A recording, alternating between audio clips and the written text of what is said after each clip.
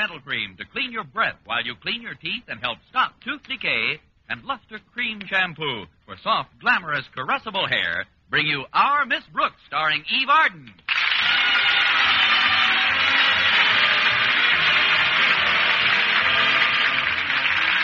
It's time once again for another comedy episode of Our Miss Brooks, written by Al Lewis. Well, last Thursday was Thanksgiving Day, and most of us realized that we had quite a bit to be thankful for. Even our Miss Brooks, who teaches English at Madison High School. Yes, the holiday means a lot to me. First, it gives me an opportunity to relax and count my lack of blessings. And second, it offers a chance to catch up on several days' brooding. But this Thanksgiving was different. I knew it was going to be when I joined my landlady at breakfast last Wednesday morning. Good morning, Mrs. Davis. Did you have a nice night? Wonderful, Connie. I didn't sleep a wink. That sounds like fun. I was planning my menu for tomorrow. It's Thanksgiving, you know, and I wanted something special for Minerva and me. Minerva? Oh, there you are, you cute little kitten. Where is she, Connie? Taking my stocking off with her cute little paws. Stop it, Minerva. Now get away from my stocking.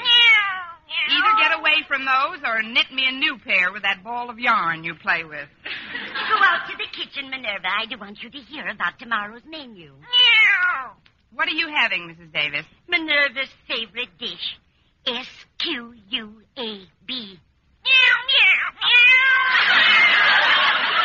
It doesn't do a bit of good to spell things out anymore. I guess she's too old for that. Please go into the kitchen, Minerva. There's some milk out there. Right under the S-I-N-K. Don't tell me she slammed the door behind her. No, that was me, Connie. I wanted to show you the squab I got for tomorrow. Oh, I'd like to see it. Well, here it is. Where? Oh, right there behind that carrot. It isn't very big, is it? I've seen stuffing with larger drumsticks. You know, Connie, I was all ready to get a nice 10-pound turkey yesterday when the clerk at the market said something that made me change my mind. What did he say? $8.30. Well, that is a pretty rude remark. I'm afraid I was a little testy when I complained about the price. Anyway, when I demanded something cheaper, this is the bird he gave me. You certainly did. Well, it'll be enough for Minerva and myself. I suppose you've already been invited somewhere for turkey and all the fixings. Where would you suggest? Hasn't Mr. Boynton asked you out for Thanksgiving dinner, Connie? Not yet, Mrs. Davis, but this morning he's going to be exposed to the most thorough opportunity to do so. Good. Of course, Mr. Boynton's been on a very strict budget lately. He probably can't afford any turkey dinners. Then you bring him back here with you, Connie. Oh, that's very sweet of you, Mrs. Davis, but that squab... We'll make it do. Remember the old saying, there's always room for just one more. In this case, you must mean one more squab. Well, thanks anyway, Mrs. Davis. After all, we've still got our health, which is more than I can say for that squab. Of course, I'd rather see you eat a nice turkey dinner tomorrow. Maybe you could wangle yourself an invitation from one of your friends. Oh, please, Mrs. Davis. Oh, that must be Walter Denton. He's giving me a lift to school. Be right there, Walter. Why don't you find out what his folks are planning for tomorrow? Maybe you could get yourself invited there. I'm surprised at you, Mrs. Davis. Why, I'd never forced myself on anyone in my life. Connie, take another look at that squab. Like I say, Walter's mother may not know it yet, but there's always room for just one more.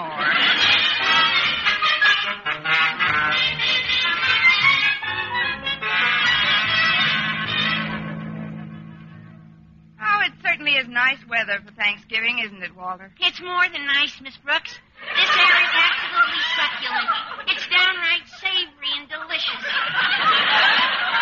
One more crack like that, and I'll be gnawing on the steering wheel. Tell me, Walter, how do you usually spend Thanksgiving? Well, usually, Mom cooks a big turkey and we have dinner around 4 o'clock in the afternoon. Gosh, I'll never forget last year's meal.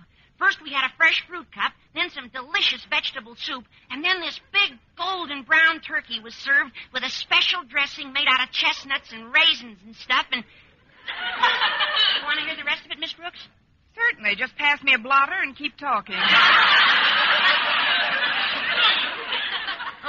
remember all the dishes, but the hot mince pie was really tops. And my mom is just about the best cook in this town.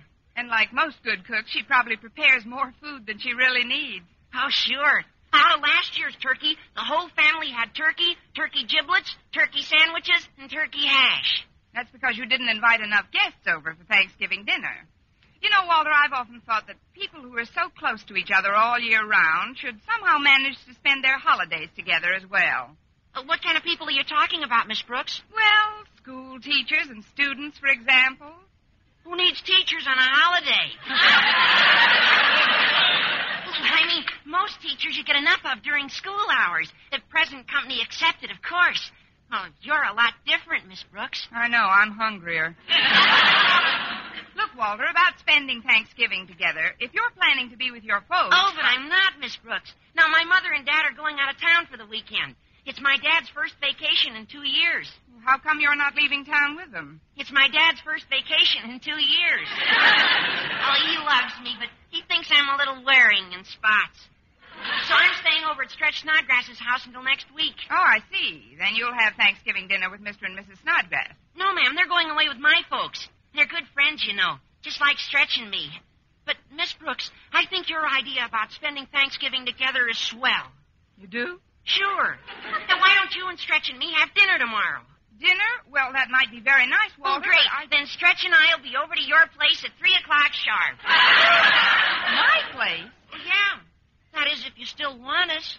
I wouldn't be without you. But, Walter, Mrs. Davis did the shopping yesterday, and there just weren't any good-sized turkeys left that she could afford. So what she bought was a very what she small... bought isn't important, Miss Brooks. What counts is spending Thanksgiving with people who mean something to you. Gee, the Pilgrims certainly had it all over us modern characters. When a pilgrim wanted to celebrate the holiday, he just picked up his musket and shot himself a turkey. At the current prices, Walter, the only way I'll have a turkey tomorrow is if I pick up a musket and shoot myself a butcher.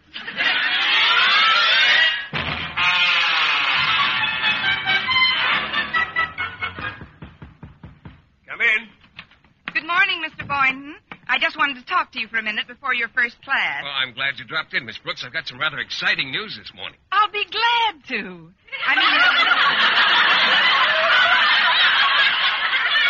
What is it, Mr. Boynton? Well, do you remember the raffle ticket I bought last month in Marty's malt shop? Oh, on that green Adams hat with the red feather? No, on a tom turkey. They had the drawing last night, and I won. Isn't that wonderful? That is what I call the coincidence of all time. Coincidence? Why do you think I stopped by your laboratory this morning? Well, I don't know. To invite you over for Thanksgiving dinner tomorrow. Well, that is nice of you, Miss Brooks. I'll be happy to come over. About what time will you be expecting me? I'll be expecting you and Tom about noon. Tom? Oh, you mean the turkey. Well, I'm afraid he won't be with me, Miss Brooks. You see, at this very moment, the turkey is on a train headed upstate. Why? Did he get fed up with our climate? No, I sent him up to my folks' place. Unfortunately, I couldn't afford to visit my parents this year, but, well, now they'll have something to remind them of me anyhow. Must be a very tall turkey. What did he weigh, Mr. Boynton? Oh, about 18 pounds. Of course, what I'd do with an 18-pound turkey, I'll never know. Until tomorrow. Well, I'd better be running along now. On second thought, you needn't get to the house until 3 or 3:30. On third thought, you can back out of the whole thing if you want to. Back out? I should say not. I'll be there all right, and thanks for the invitation. You're welcome. But, Mr. Boynton, if you're expecting the conventional Thanksgiving Day dinner, you're liable to be a little disappointed. I'm just not having it. Oh, what are you having? So far, Walter Denton and Stretch Snodgrass.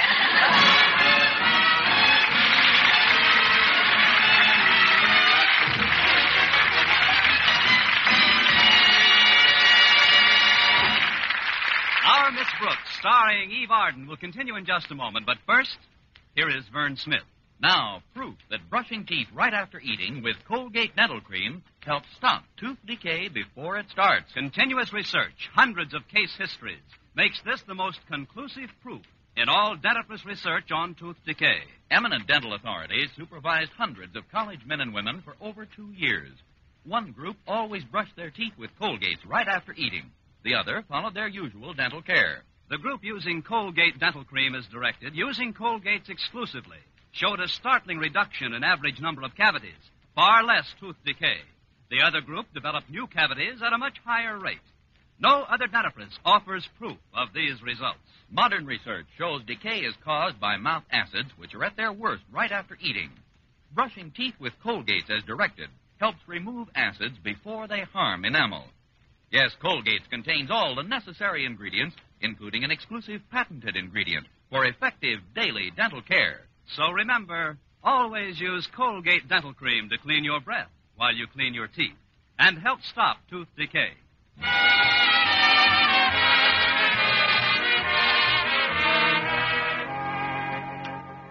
Well, Thanksgiving Day arrived right on schedule, mostly because I couldn't do anything to stop it. After breakfast, I headed straight for the kitchen. There, I took a good look at Mrs. Davis's squab. Then I took an aspirin. Then I gave the squab an aspirin. Then I decided to make Mrs. Davis a full partner in my panic. Oh, this is terrible, Mrs. Davis. We can't possibly serve 5 people with this amount of food. Calm down, Connie. We'll make out some way. I've got cans of salmon in the house, and some cheese and crackers and tidbits of one sort or another. But one doesn't serve tidbits for Thanksgiving dinner. Oh, I wish that bird looked bigger. Did you stuff him again since we last discussed it? I've stuffed him 5 times since then, Connie. In fact, the last time I went to fill him up, I got the feeling that he was trying to kick my hand away. Oh, it's no use, Mrs. Davis. It just won't work. I still think you should follow the advice I gave you yesterday, Connie, and get yourself invited out for a real turkey dinner. But I've already asked Mr. Boynton to join me. Then get him invited along with you. Well, what about Stretch Snodgrass and Walter Denton? Take them along, too. Why not? While we're at it, why don't you and Minerva join our happy little group? We'd love to, Connie. Where are we going? I don't know where you're going, but I'm going to take another aspirin. I'm sure the Conklins would like to have you over. I ran into Martha yesterday, and she told me that she was all ready to carve a huge turkey. Oh, is she fighting with Mr. Conklin again? Now, don't be silly, Connie. Martha even remarked yesterday that she was hoping Mr. Conklin would ask some of the teachers in to share their dinner. I can just picture that. If Mr. Conklin saw any teachers at his dinner table, he wouldn't know what to bite first. That doesn't apply to Mr. Boynton, though. Osgood is quite fond of him. And he's also extremely taken with Stretch Snodgrass. Thinks he's the best athlete Madison's ever had. Well, what about his attitude toward me? Call anyway. Remember, Connie, pride goes before a fall. You've got to make a hit with Mr. Boynton. Here, I'll dial the number for you. Oh, but Mrs. Davis, Mr. Conklin can't stand the sight of Walter Denton. Nonsense, I know he dear. doesn't... His daughter Harriet is crazy about the boy. Hello?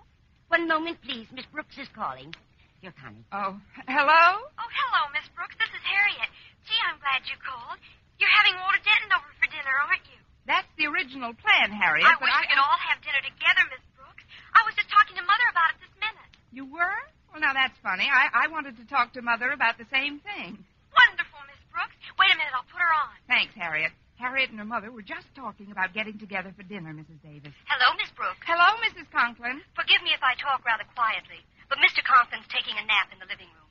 He needs the rest, you know. He's been rather irritable lately. I know, for the last 5 years. We've known each other for 5 years now, and, well, the reason I called... Harriet told me, Miss Brooks. I just know you feel exactly as we do. That people should share their Thanksgiving joy with their friends. That's right, Mrs. Conklin.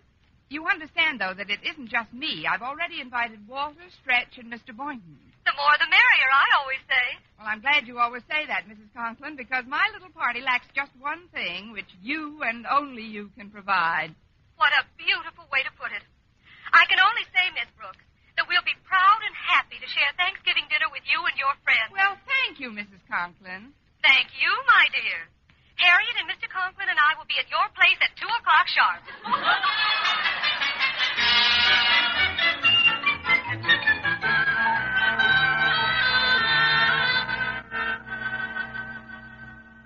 It's almost 1, Mother. Don't you think we should wake Daddy? In a minute, Harriet. Did you take our turkey down to the mission like I told you? Yes, Mother. I just got back. They certainly were grateful. The man said it would feed almost a dozen people who ordinarily would go without any Thanksgiving meal at all. Fine, dear. I know your father will be happy at the thought of sharing with our lesser privileged citizens. Now go on in and wake him up, Harriet. Yes, Mother.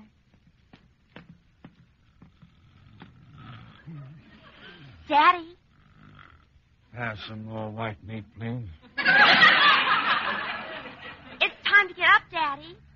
What? What's the matter? Oh, it's you, child. What time is it? 1 o'clock. How do you feel after your nap? Fine, Harriet, just fine. Except for one thing. What's that? I could eat my weight in wildcats. Martha! Oh, Martha! Yes, dear? What is it? Let's not wait till 2 o'clock for dinner. I'd like to eat right now. Oh, but Osgood, I saw that turkey in the oven when it was finished this morning, Martha, and I just can't get it out of my mind. Oh, it sure smells good, too. You must have a pretty long smeller, dear. We gave our turkey to the folks who run the mission. We're going out for dinner. Oh, but I don't want to go out. I want to eat in my robe and slippers and... You gave our turkey to whom? The mission, dear. It's like a municipal shelter, you know. The man said our turkey would feed almost a dozen underprivileged citizens. Oh, he did. Well, teachers are underprivileged citizens, too. But I don't give them my Thanksgiving dinner. Now, calm down, Osgood. This is no day for your high blood pressure to get out of hand. We're going over to Margaret Davis' place to have dinner with Miss Brooks and some of her friends. Miss Brooks, who needs teachers on a holiday? Daddy, Mrs. Davis is a very exotic cook. I'm sure she'll have some wonderful dishes prepared for you. But I don't want Mrs. Davis's dishes. I want turkey. Turky. Turkey. Now, everyone buys too much for Thanksgiving dinner. Otherwise, we'd have brought our turkey over to Miss Brooks. But as it is, think of the joy you're sharing with the people at the mission, Osgood. Joy my foot. The food at Miss Brooks' place had better be good today. Good. It had better be great.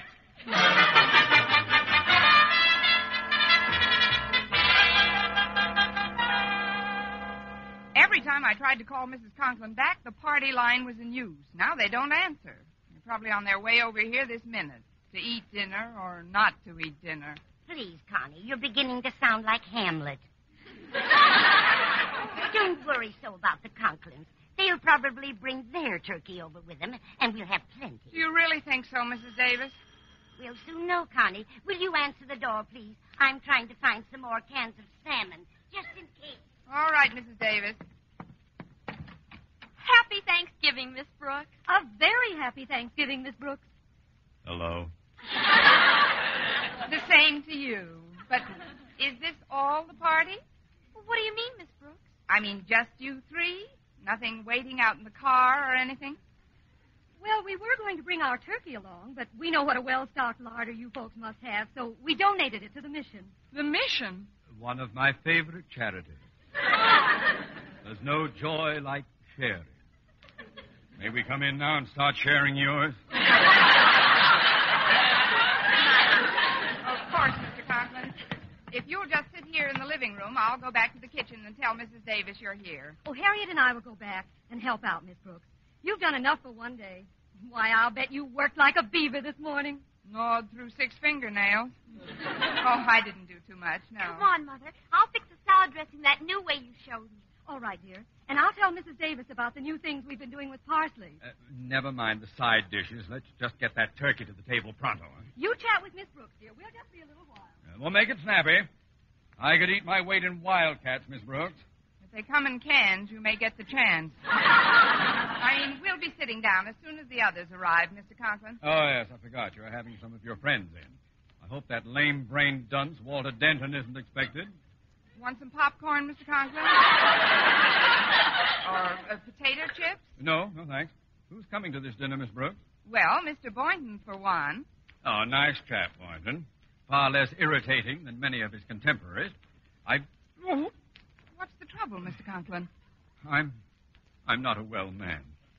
I've had some very strange symptoms lately. What kind of symptoms?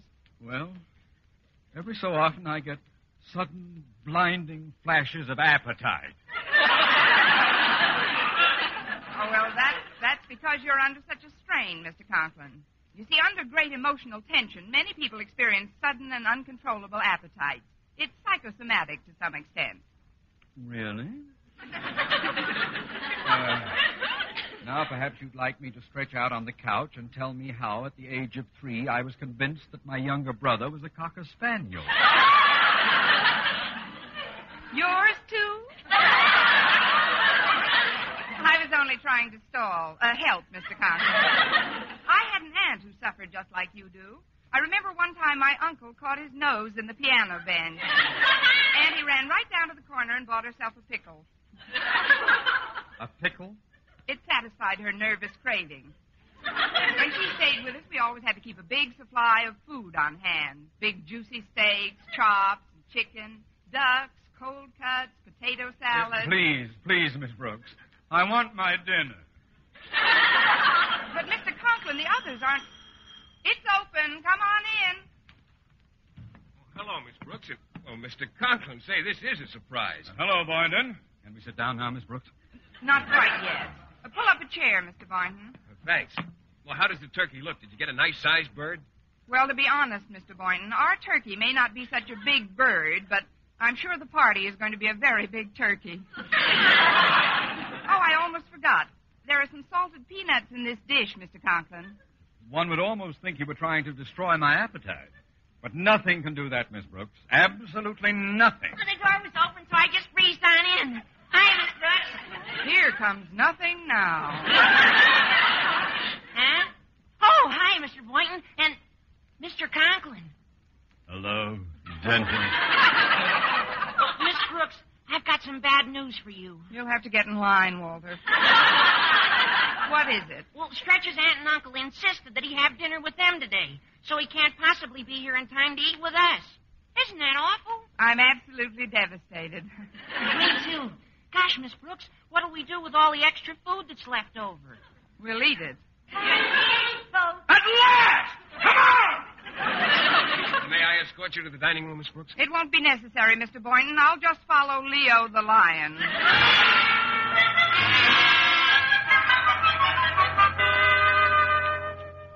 I've cut the squab into small pieces and sprayed it with sweet air, Connie.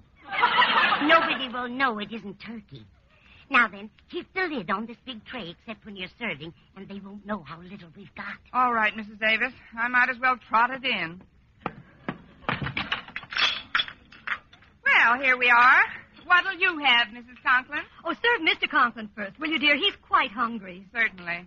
Mr. Conklin, what'll it be? I'll have a drumstick. A drumstick. Yes, sir. Here you are.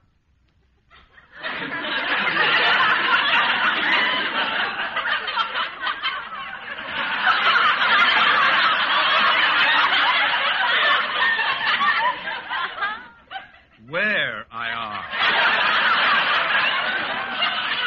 The drumstick. This is it. You know what they say, the nearer the bone, the sweeter the meat.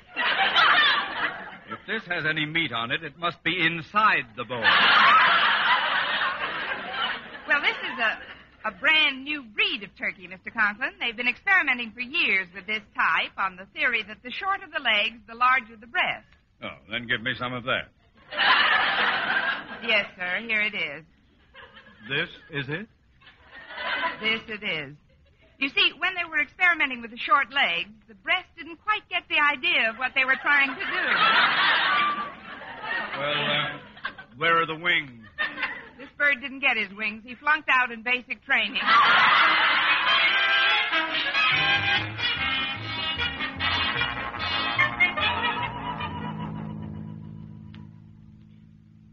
I thought we'd never get out of that place. Fine dinner that was. Take it easy, Osgood. We'll stop off on our way home and get a bite somewhere. I thought the salmon was quite tasty. But, Mother, why do you suppose Miss Brooks took Mr. Boynton aside and then excused herself in the middle of the meal and left? Why, it was obvious, dear. Miss Brooks wanted us to have enough to eat. And to think we sent a beautiful 16-pound turkey to the mission. Everything happens for the best, dear. See, that's the mission right ahead of us. What a big line of people waiting to be fed. Doesn't it do your heart good to know that we Mother, can... look. That man with the 2 plates full of turkey. Yeah, full of my turkey. Why, it's Mr. Boynton. So it is.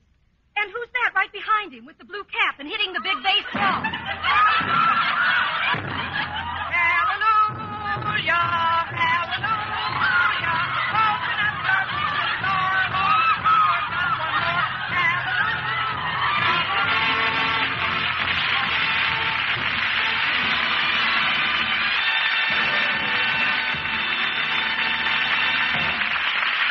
Eve Arden as our Miss Brooks returns in just a moment, but first, Dream girl, beautiful luster cream girl. Tonight, yes, tonight, show him how much lovelier your hair can look after a Luster Cream shampoo. Luster Cream, world's finest shampoo. No other shampoo in the world gives Kay Daumit's magic blend of secret ingredients plus gentle lanolin. Not a soap, not a liquid. Luster Cream shampoo leaves hair 3 ways lovelier. Fragrantly clean, free of loose dandruff, glistening with sheen, soft, manageable. Even in hardest water, Luster Cream lathers instantly. No special rinse needed after a Luster Cream shampoo. So gentle, Luster Cream is wonderful even for children's hair. Tonight, yes, tonight, try Luster Cream shampoo. Dream girl, beautiful luster cream girl. You owe your crowning glory to a luster cream shampoo. and now once again, here is our Miss Brooks. Well, after Mr. Boynton and I had helped to feed over 50 underprivileged citizens, including Mr. Boynton and me, we found out that we had enough money between us to take in a movie. But on our way to the Strand, Mr. Boynton suddenly stopped. Miss Brooks, helping out at the mission made me realize how lonely the most festive occasion can be if you're not sharing it with someone. You're so right, Mr. Boynton. I guess you and I are pretty fortunate. Oh, we certainly are. But I just remembered that there's another member of Madison's faculty who's all alone tonight and needs cheering up pretty badly. Let's do something about it, shall we, Miss Brooks? Oh, that's a wonderful idea, Mr. Boynton. I'm all for it. I suppose you're referring to our French colleague, Monsieur Leblanche. Oh, no, Miss Brooks. I was thinking of Miss Enright. Let's go pick her up right now. Who needs teachers on a holiday? Next week, tune into another Our Miss Brooks show brought to you by Luster Cream Shampoo for soft, glamorous, caressable hair and Colgate Dental Cream to clean your breath while you clean your teeth and help stop tooth decay. Our Miss Brooks, starring Eve Arden, is produced by Larry Burns, directed by Al Lewis, with music by Wilbur Hatch. Mr. Boynton is played by Jeff Chandler, Mr. Conklin by Gail Gordon.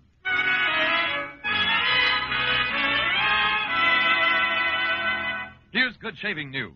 3 men out of every 4 can get more comfortable, actually smoother shaves with Palmolive brushless shaving cream. This is not just a claim. Here's the proof. 1,297 men tried the Palmolive brushless way to shave described on the tube. And no matter how they shaved before, 3 men out of every 4 got more comfortable, actually smoother shaves. Try Palmolive brushless yourself. See if you don't get more comfortable, actually smoother shaves the proved Palmolive brushless way. For mystery liberally sprinkled with laughs, listen to Mr. and Mrs. North. Tune in Tuesday evening over most of these same stations. And be with us again next week at the same time for another comedy episode of Our Miss Brooks. Bob Lamont speaking. This is CBS, the Columbia Broadcasting System.